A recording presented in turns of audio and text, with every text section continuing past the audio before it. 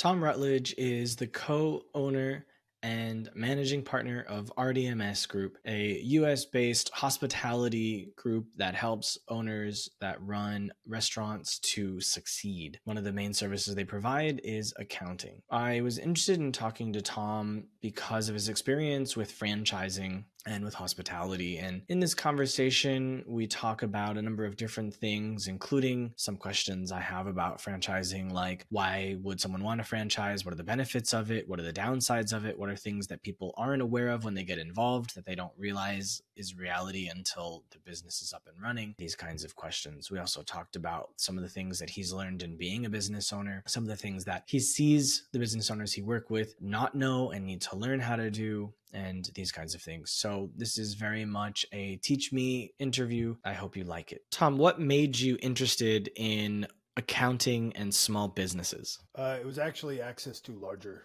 corporations and businesses that I realized I preferred having a more direct impact and getting involved in people who were focused on the details. I'm definitely a details guy. I'm a systems guy. I'm a builder of how to do things. I'm less the big picture, more the turning that big picture into a reality. So my big picture, if you will, was starting my own company that focused on having other people figure out the actual solutions to achieve what they were trying to do specifically in their business. So getting involved in large financial firms, which I thought was my path, and getting involved in that culture and that atmosphere, I found I didn't have any passion for it, to be honest. So in review, I decided to look at what did get me excited and had the good fortune and luxury to be able to go after that very specifically, and really dove headfirst into systems development, personnel development, and really get in the trenches and hands-on stuff, and eventually turn that into literally my business. So that was the foundation of it. I think for me, it was wanting to avoid large business. So my dad was a small business owner for decades, and I grew up watching that. And my brother was always entrepreneurial, and he ended up working for Intercontinental, the hotel chain, in the corporate office in Atlanta. And I saw how he struggled with not really knowing how to best apply himself and feeling like there was a lot of his energy left on the table, but he was happy with the salary. And so I was able to see really early on, because my brother was a few years older than me. So I was still in college when he started working with them. And so I was able to see before I finished college, I don't want to work for a corporation. And being a dentist like my dad is not a good idea. I mean, obviously I was already on a undergraduate path that took me out of that. But yeah, I knew very early on what I didn't want to do. I think that's half the battle that a lot of people don't figure out very quickly. And I think that it might be even more important than knowing what you want to do is figuring out what you don't want to do. And I don't think we as a culture really talk about that enough. We ask people at the ripe old age of 17 or 18 to figure out what they want to do with the rest of their life and go to college and spend a ton of money pursuing something, not knowing if it's necessarily anything they could do for the next 40 or 50 years of their life. And I think when you're able to reflect and look at things, I come from a family that was 50-50 entrepreneurial. I have a big family, extended family, and it was 50-50 entrepreneurial and 50-50. The other 50%, was big time finance. And I liked all the money and fancy things and nice homes. And I liked the reward that came from big finance. And then that's like I said, I got into it and realized I don't like it that much. Not enough to if this is my everyday, there's not enough shiny objects to make me pursue it specifically. So watching the passion of those entrepreneurial types, it's not all rose-colored lenses. It is absolutely grind set. You don't really get the opportunity to learn in a book or in school or by watching anybody else what it means to start your own business. But for those who really do thrive on it, when the bug bites, it's kind of impossible to go in another direction once it happens. Yeah. And that happened to me. I was actually literally before this recording, you could hear my voice isn't great anymore. I spent an hour talking about where I am today and kind of how I got there. And a huge part of that was China. What I learned living in China made me become entrepreneurial, which is funny because before that, I literally had no desire to do business at all. 22, 23 years old, not one interest at all. And living in China within the first year, I was like, yeah, business, I could do that. I could do this better than they can. Anyways, it's a different story, but I feel like a lot of small business owners struggle where they have an idea and they know how to do that thing, but when it gets to a point where they need to hire people and stop doing that thing so that those people can do that thing for them, their businesses suffer because they don't know how to be a business person, which is where my dad struggled. And that prevented his business from doing $1 million a year in sales. Expertise and leadership are two very different things. And I think they're often confused. There are many people running software companies who are CFOs. They're not going to be able to sit in a room full of engineers and talk about the product in the same way. They might know enough to be dangerous, but leadership is a very different quality. And I think in small business, when you are, especially when you're a very small business or a startup and you're wearing 15 different hats, you're legal, your HR, your marketing, your sales, your product development, at some point taking off the hat. And it's as much, I think it's not just a personality trait. There's the always big fear. If you're a well-minded business person, and this is what I deal with all the time with my clients, it's you have a small amount of money. And if that money goes away, and small is relative to some people, small might be $1 million, small might be $100,000, small might be $10 million. It depends on payroll and overhead and all the other things, but you're paying, that's your tool. It's your primary tool. How do you use your tool most effectively? It's half the battle that I think a lot of new business owners who want to become leaders have to figure out how to use that tool most effectively and have the guts to make the right amount of risk. In addition to what you mentioned, I think you're massively right. I am a marketer by trade. I'm unwilling to give the marketing responsibilities to the marketing person that I hired and is now on salary. It's not an uncommon story in most small business. What kind of things have you learned in working with small businesses?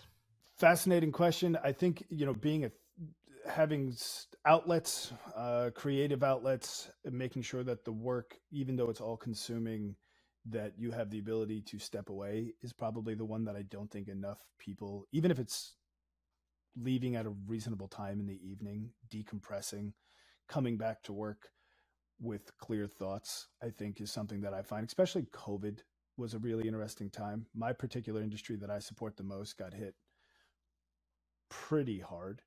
And it led to so many changes in the industry that the people who were able to take a deep breath, to review what was going on, to step back and make the best critical decisions are the ones who are being most successful now. I think the other one is, as I mentioned before, it's one thing to be really great, to be an expert or have a significant expertise in something, but I would say that the first thing is you need to speak accounting. Accounting isn't a numbers game. It's a language. It's like learning a dialect of Chinese. It's like learning Spanish. It's like learning French. It is the language of business. So even if I don't care if you're a painter, a photographer, a chef, if it's an artistic pursuit, or you're building 3D printers, if you don't know about cash flow, cash management, and how to review a P&L, at some point, you can't just look at a bank account and watching it go up or down. You have to understand what's actually affecting your business. Getting into the data is something I think a lot of people who have expertise but fail in leadership, that's one of the primary flaws they have.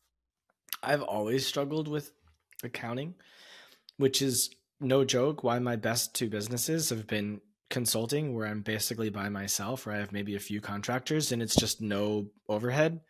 And so I don't have to worry about P&L because 100% of the money that comes in, or 99% of the money that comes in, is just profit. I can just take any of it that I want. You know, the one thing I wouldn't use the word challenge, but the one thing about that is, what is your time value of money is still a calculation that you're doing it organically, even if it's not on a balance sheet, right? Who should I talk to? How much am I getting paid? What's that contract worth? Where am I best using my time? When you're looking at cash flow, your commodity is time. So you need to maximize your time value there. I agree. Service is an interesting business. It may not have the scalability or exit values of like SaaS programs, which I know you have a background in and all that kind of stuff, but you can't argue with margin. It is definitely there. Yeah. I mean, who doesn't like to have $100,000 come in and you get to keep 98,000 of it? It's a nice feeling. Yeah. You said it's not scalable. I would push back on that, specifically for the way my business runs. It is scalable significantly, although it'll never sell. And I don't need it to sell. But the scalability is more interesting because my partner network, they all provide monthly recurring services. So once I introduce a client and the client signs on, they're probably going to be working with them 6, 12, potentially 18, 24 months. And I get a commission every month. So as long as I keep bringing them clients, the commissions stack. So it's infinitely scalable as long as I manage my time and find the best possible leads. The referral, it's a brilliant model. There's paying to be a person who knows the best options for other people is a highly coveted and necessary skill set, because there is extreme value in you saving me the research, or somebody saving me the research of where to go, who to talk to, and what to find. Like I said, time value of money. And as long as everyone's scratching each other's back in that capacity, it's a beautiful thing. And the best thing is my clients aren't even paying me. The partners pay me. So I'm giving the clients free advice. If they take it, they take it. If they don't, they don't. But I know that I'm providing them with the best possible partner that I know of, because I've spent a long time building those relationships and getting to know those people and knowing who's going to have the same values that I do, which is always be honest and transparent and make sure that you do what you say you're going to do in a timely fashion. I'm a very simple person. And if I can't find a service provider who can do that, they don't deserve to have my clients. Your term simple is accurate, but I'd also argue very hard to find people who actually adhere to those values and live up to them. Which is why I only have a few partners. That's a good point. So let's kind of turn the focus back towards hospitality, I guess, and small business. So I know you have experience in franchising. I also know that you didn't want to put too much time into talking about franchising, but I also feel like I would be preventing the audience from having an opportunity to learn about something if I didn't ask at least a few questions regarding franchising. Why would someone want a franchise? Globally, or just big picture speaking, franchises are very attractive in so much as it can reduce risk for the sector you're trying to go after. My background is in hospitality, restaurants specifically. The ability to get behind a national brand, to not have to develop awareness, marketing campaigns, sourcing, and a lot of the foundational items is where franchises are very attractive. And for the most part, if you choose the right one, that is accurate. I think the hard part in the franchise world is a lot of people only think of the national brands when it comes to franchising, the McDonald's and Chick-fil-A and Burger Kings of the world. There's a lot of regional franchising. And I think that that's a story that gets mixed into the franchise world that I think should be covered, because the big brands have figured out the formula. I think that the barriers to entry, it's capital, it's location, it's the other things that are there. The national chains, like I said, more or less bulletproof in what the expectation is going to be, how it's supposed to run, and what that's going to be. When you move into something maybe more regional, I think you have to be a lot more careful, because you may think you're getting what a national brand's offer from a franchise level, but not often the case, or not always the case, I should say. But the access to a pre-developed brand is very intriguing. what are some of the downsides or some of the things that, well, I guess these are two different questions. What are some things about franchising that people don't know until they've gone through it and their business is up and running, and then they're shocked by the fact that they didn't know about it and it affects them? Franchises are best owned by lawyers because it's all contract. It would be like the short answer to that question, because sometimes they don't realize that they have very strict contractual obligations of sourcing. They may find a like product for a lot less money, but the franchisor has a deal where they're getting, margin on what you buy, and therefore you're in contract to get things even if it's not in your best interest. Or you have to buy again, speaking to hospitality, the sauces, the packaging, the X, Y, and Z items, and it's in a closed circuit, and you may not realize you signed up for a purchasing contract and it's expensive.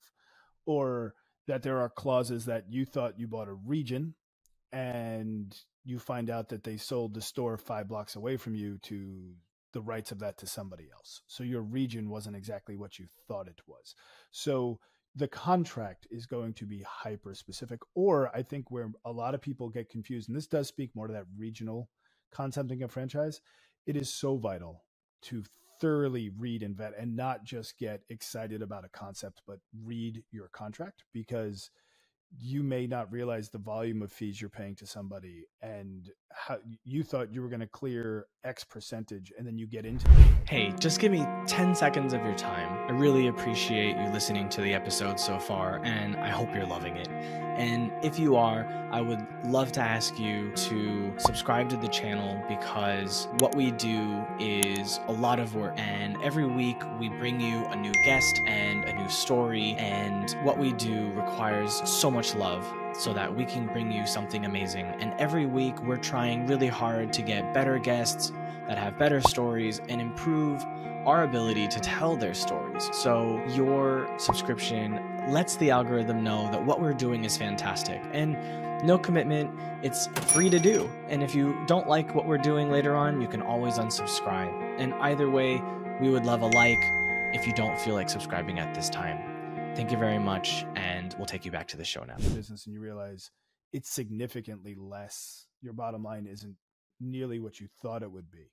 You were expecting 30%, and it's 10, for example, because of all the various ways you have to pay the franchisor. I also think that it's often a surprise that the marketing dollars never go as you anticipate. That the billboard that's 200 miles away is being used as part of your marketing spend, even though no one's ever going to come to you because of that billboard, etc. So I think that within franchises, it often comes down to, what does the contract say you're going to get? And then again, not so much on national, but I'm speaking mostly to regional, because there's a lot of them that people don't realize, that the company doesn't really have their stuff figured out if you sign up with the wrong group. You really need to do your homework. You need to get in with maybe a franchise or who already has a business, and go through thorough interviewing and vetting and see what they think of the brand. Because you may think you're getting this plug and play operation, only to find out you're not getting as much as you thought. That would be the negative side of things. What's generally the cost? What are the total costs, I guess, to franchise something on average in the US? So it's massively different by brand, by scale. There are some groups where it costs very little. The licensing or franchising fee can be tens of thousands of dollars. And in other cases, don't quote me on the numbers, but if you're looking at like McDonald's versus Chick-fil-A, just to keep it within the food world, Chick-fil-A actually has a very low barrier to entry. It's tens of thousands of dollars. It's not a terribly large amount of money, but there's quite an involved process, and you don't own the business as much as it is a partnership, where if you get involved with something like a Jimmy John's, there's a relatively small licensing fee, but the build out cost is very defined, and you're using a lot of their pre-supplied vendors. So if you're going to get into a food business in general, you're probably at $500,000 to actually get the business open, with the percentage of that going to, or $500,000 to $750,000 in a non-standalone location, meaning you're building it in a pre-existing location, with the percentage going to the franchisor between 10 and 40% of that cost, 50% of that cost going to the franchisor as an initial fee potentially. It varies depending on the brand pretty significantly. Yeah. And from what I've heard, you're basically buying a business. So I know, I don't know about McDonald's, Burger King, et cetera, but from what I've heard, Chick-fil-A basically demands you to be there full time. Like they want you to be part of it and to build this like family.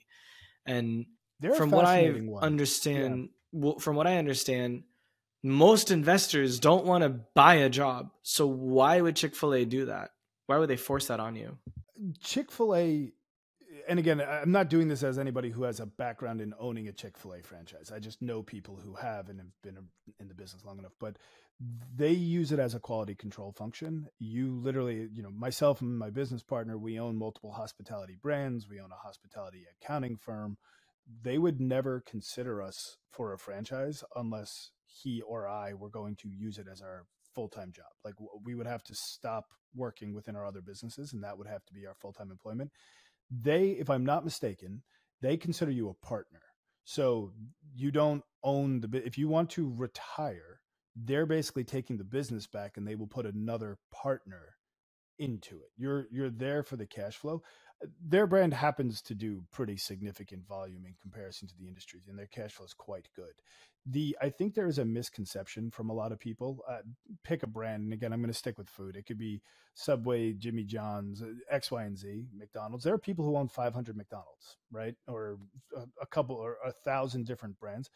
The reality of a franchise that I think is a massive misconception is that it's so well put together that you just buy it and place it someplace and hire a manager and walk away.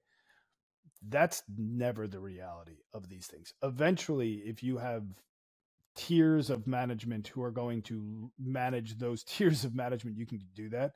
I know of very few franchises you can simply buy one and have it operate and truly have passive income because you got it off the ground. There will be at least a managerial layer between yourself and the location.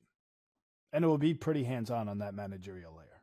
I think that is a common misconception about franchises. So you own some brands, some restaurants, and all that. Did you ever own a franchise? And if you hadn't, why not? So we explored quite a few of them. And I happen to live in California. California is a difficult place to operate small businesses in comparison to other parts of the country for a variety of reasons, employment law, cost of doing business, and all of the things. When we looked at national franchises that we were interested in, we were looking to buy a territory, put it in, use that brand to accelerate our growth into building other locations. And what we found was that we weren't attracted to the price points of what the items were selling for on a national level versus what they sell for in California. And you can have a model in the middle of the country someplace where you can afford to have 6 people do, I'm just going to use fake numbers, 6 people doing $1 million in top line sales and make money. In California, that same exact model that franchise built, you need 6 people to do this volume in this place, would lose money due to our cost of labor. So I'd have to figure out the franchise or model, but with maybe 4 people where they say I need 6, because I very simply can't afford to have 6 people, and I can't change the price of the item enough to make up for my wage gap. So we were looking primarily in the fast casual, fast food model, and I didn't like what I was seeing. Not to say they're not working elsewhere, but it just wasn't our kind of model. So then how did you come up with the ideas? Did you buy existing restaurants? Did you come up with your own brands and start them from scratch? Yeah, so I have one location. Being that I run an accounting firm, I have interesting access to a lot of information. A lot of it's regional and all that fun stuff. During COVID, I had a client who I became very good friends with. I liked his model. I thought he had a very poor location. I got access to a very good location, asked him if he wanted to partner and move. So that's a partnership that we developed together. He had a brand.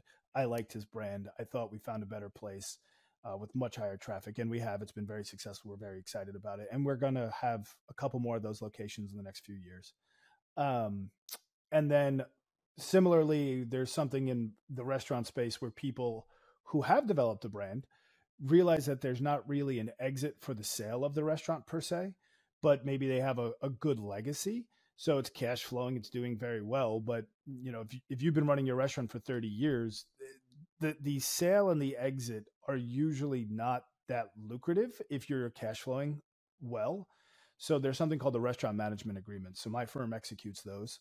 And so we took over a legacy brand and do the management for that restaurant. And then we happen to design and build, we have a couple other things going on where we're designing and building the brand ourselves.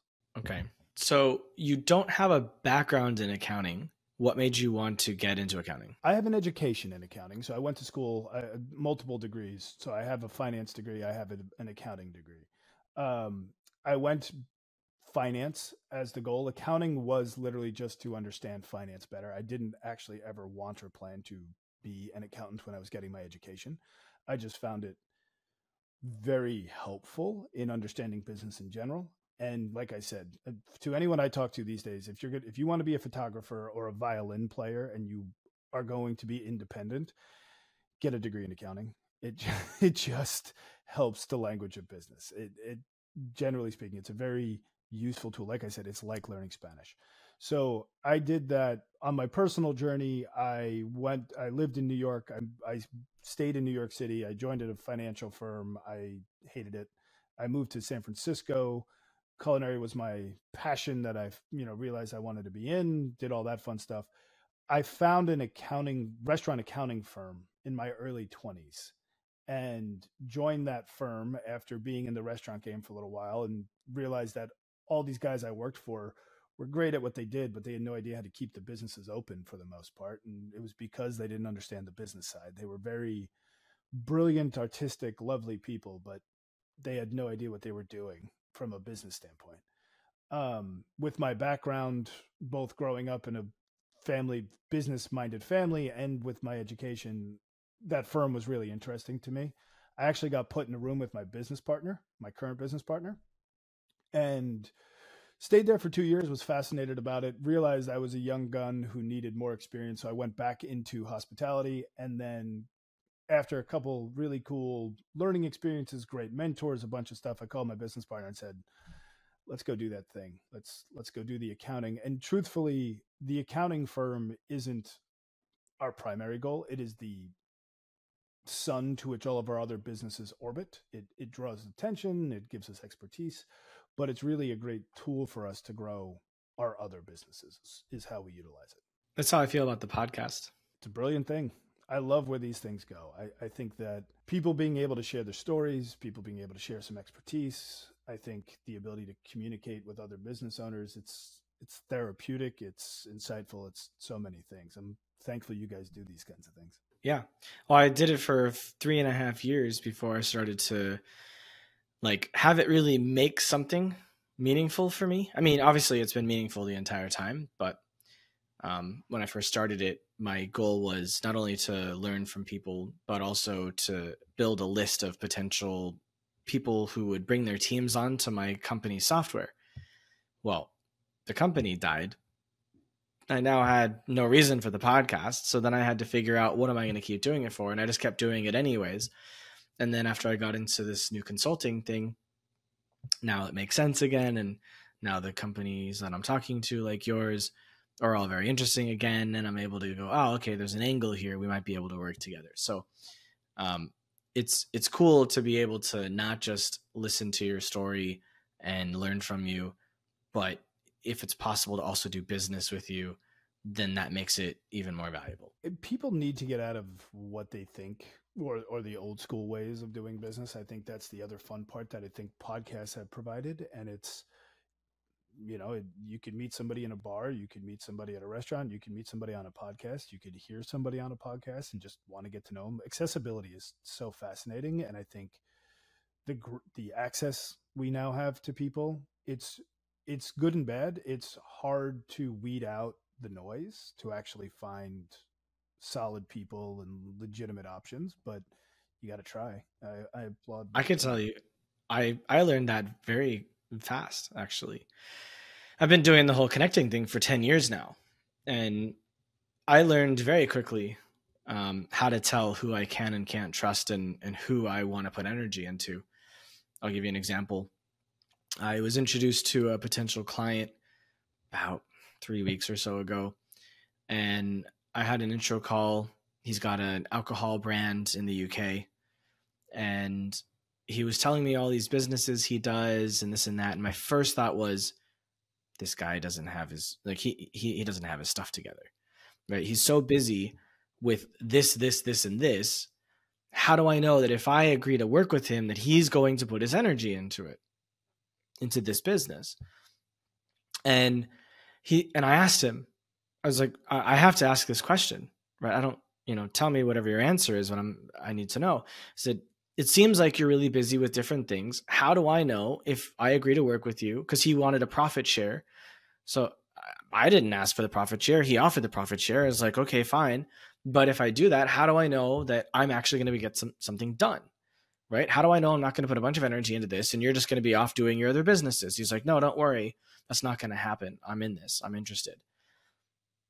The next step was, hey, let me get you introduced to one of my partners. 2+ weeks go by, no response. So I caught immediately, before he even said his first word to me, after he said, I'm doing this, that this guy was probably not going to be someone I'd want to work with. But I'd hear him out and I'd give him an opportunity. I gave him the opportunity. He didn't follow through. Sorry. Bye. And because after the, like, two days ago or 3 days ago, he comes back and he says, I'm ready. And I'm like, honestly, I don't want to work with you.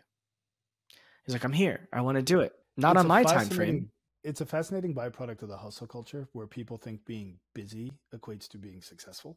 And I think people need to often get a little bit more focused. I say that as a person who owns and operates multiple companies, but I am very heavily invested in partnerships where I can't do everything. I don't have a single business that I wholly own solely. Everything is brought into partnerships for that reason, so that if I can say, hey, let's work together, I might say my director of operations will get in touch with you so he can take this home, and then follow up and accountability. Accountability is 99% of what I focus on throughout all of our brands. And it doesn't, as a small business owner, I can't hire as many people as I'd like to. I'm getting there, but I'm not there. I'm only 12 years into my startup, so hopefully one day. But there's a lot of soft skills that people aren't really taught, even in business school. It is kind of life lessons that if you pay attention and you do listen to other people. There was a really interesting podcast of yours that I was listening to, and a gentleman was a professional coach, and he had a lot of different mantras, and there was a fascinating comment he made that echoes what you just said, that I'm trying to think of what episode number it was. It'll come to me.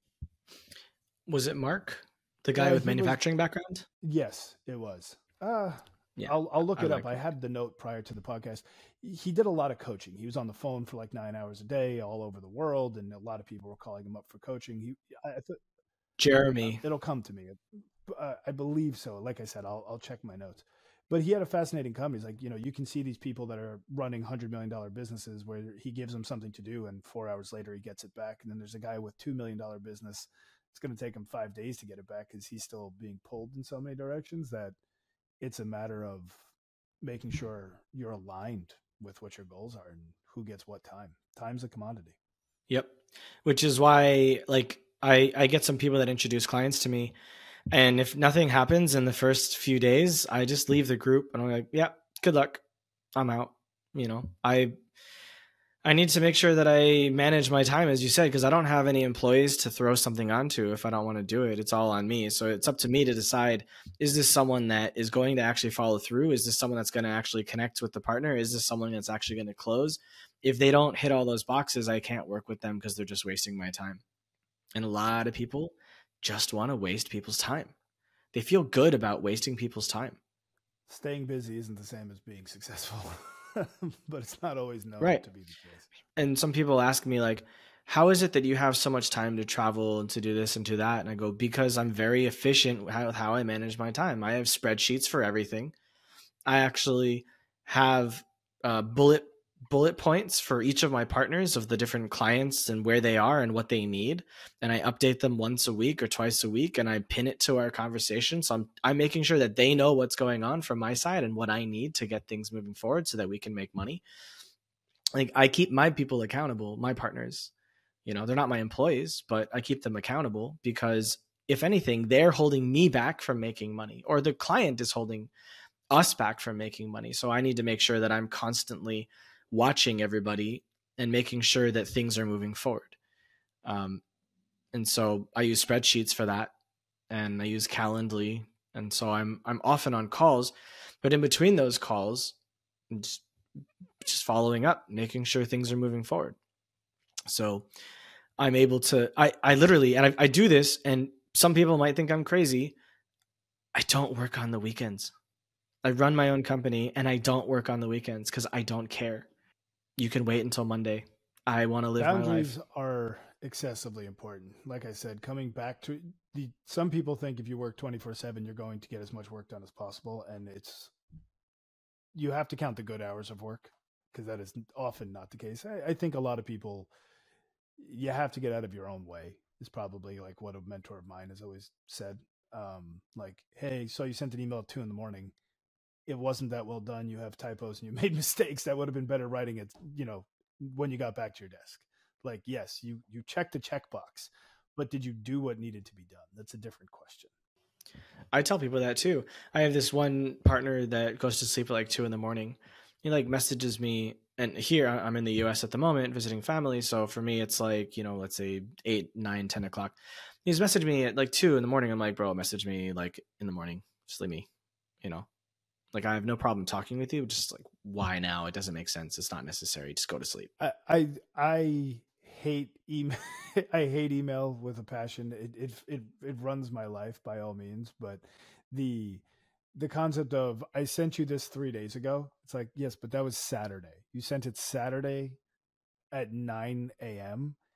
As far as I'm concerned, it's Monday at 9:30. You sent it 30 minutes ago. And it is, because I too am in service. It is like, look, I understand your work week is there, especially in the hospitality industry. People work different hours than the 9 to 5 Monday through Friday crowd.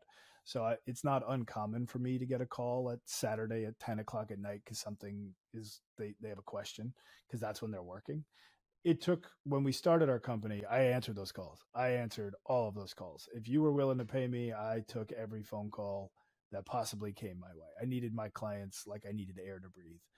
And in retrospect, it probably took me the better part of 2 years to change the behaviors that I created from doing that, and working with clients to be like, hey, I'm growing. My company's growing. Be excited. I can offer you more, but my employee is going to answer you Monday morning. So I can't answer you Saturday at 11 o'clock at night anymore. I just, for my sanity, I can't continue that any further. And, to do that while not changing the quality or the relationship with the client was something, as again, a small business owner, I was terrified to do, but it is necessary for your own mental health. Yeah. So what's the most important thing you've learned in life so far? To me, it's going to sound kind of funny.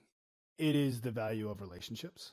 I grew up in a more tactical, get things done, check the checkbox kind of household, if you will. And it was, kind of like, be strong, be independent, get stuff done. And the biggest thing for me was watching the most successful people were those who built teams and relationships the right way, and working through understanding how to do that has been my biggest lesson. I put a lot more emphasis when I was younger on what I as an individual can do, what I brought to the table, and learning how to change that mindset changed my life pretty massively and for the better. So that's definitely been how to be a good partner, both personally and professionally, would be another way to put it, and what to expect from those, or what to hope for, or what to work towards, and how to communicate with those partners.